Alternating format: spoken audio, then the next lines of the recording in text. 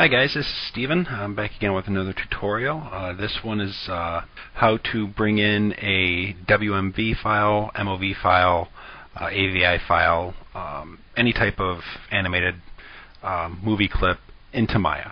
The reason I'm doing this is because I did a project for class last year which included making a Maya model and having a piece of animation on it, and it took a lot of research to find good, solid information on how to actually do it. There's a lot of information out there. It's, partial information. You got to piece it all again. It's a real pain in the ass. So I decided I'm going to do this tutorial for you guys. So hopefully it'll get out there, pass it on to your friends, because this is going to be decent. This is something everyone can really use. Not really exactly going to put an AVI file, WMV file, MOV file in Maya.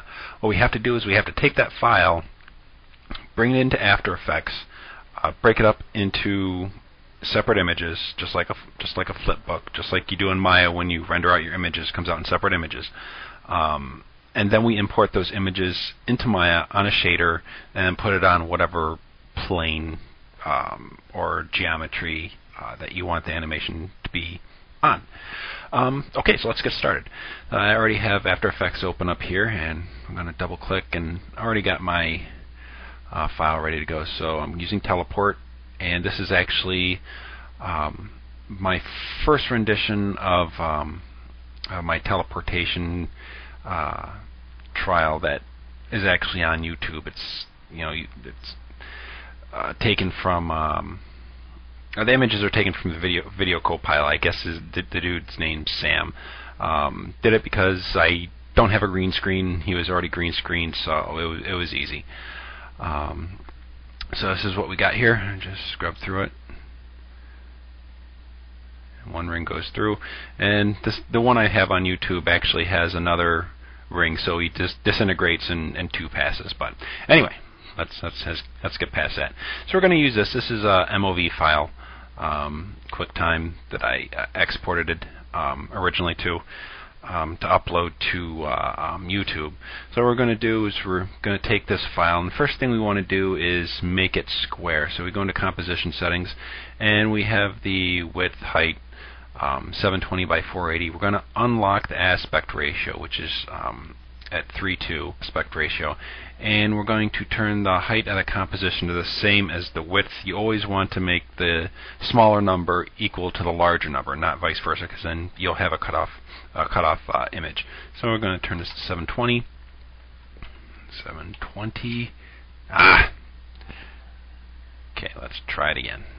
720. All right, there we go. So now our image is in a square configuration. Now you don't have to make it square. The reason I do this is because it just makes it a lot easier bringing it into Maya. Okay, so we have it nice and square, and from this point we're going to export our movie. What we're going to do is Control M, and that'll bring us to the render queue. And what we're going to do is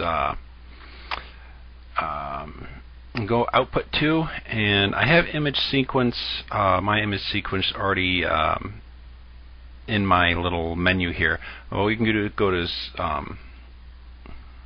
let's cancel that. Go to Custom, bring it up here, and the file extension you want to have is your composition name dot file number dot file extension. Actually, let me type this up for you so you can see a little bit better. And yes, that is my desktop. Okay, so you want file name dot sequence. Yes, I'm an excellent speller. Sequence number dot extension. And let me just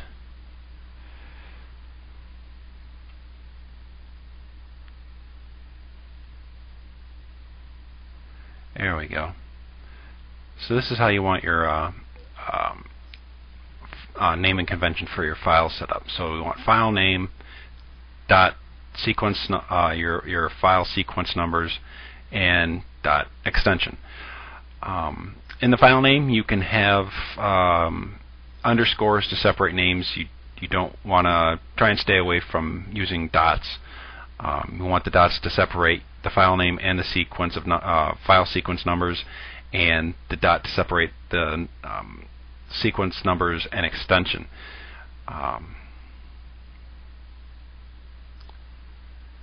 Okay, let's go back into After Effects. Okay, so what we want to do, now we're back in After Effects. Let's first go into Lossless, Format, and we're going to change Video for Windows, which is default, to, I prefer Targa Sequence. TIFF Sequence, from what I understand, can make the file size a little heavy. So we're going to go to Targa Sequence. Okay, and from here we're going to go to Output 2, select my image sequence, and it comes up the name teleport underscore GS underscore 2 dot bunch of number symbols, which is where your numbers are supposed to be, dot TGA for Targa, and that's what we want. We want the name dot sequence dot extension.